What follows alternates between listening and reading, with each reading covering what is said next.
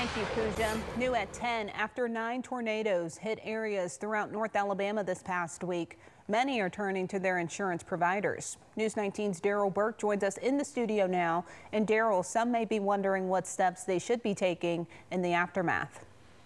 That's right, Lindsay. Those tornadoes did a number on multiple areas here in North Alabama. Whether it's your car or home that was damaged, it's important that you review your insurance policies. Now, a home is typically your biggest asset, and with that, it's important, very important for you to know what exactly is covered and what is not.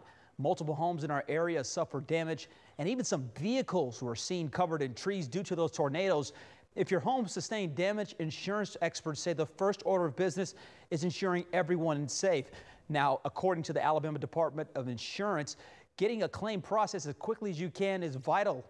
Reviewing your policies to ensure you have tornado coverage is also important. The Department of Insurance says in Alabama, tornadoes are considered windstorms, so you want to be on the lookout for that kind of language in your coverage. Also, it's important that you document with pictures and take videos to gather visual documentation of that damage for your insurance providers. And experts recommend taking steps to prevent further damage to avoid a possible decrease and settlements from your claim. Now, the Department of Insurance says in addition to your regular deductible, your policy may also include a deductible that is specific for things like wind and hail. It's highly recommended you review your policy to determine the amount of your deductible. Lindsay?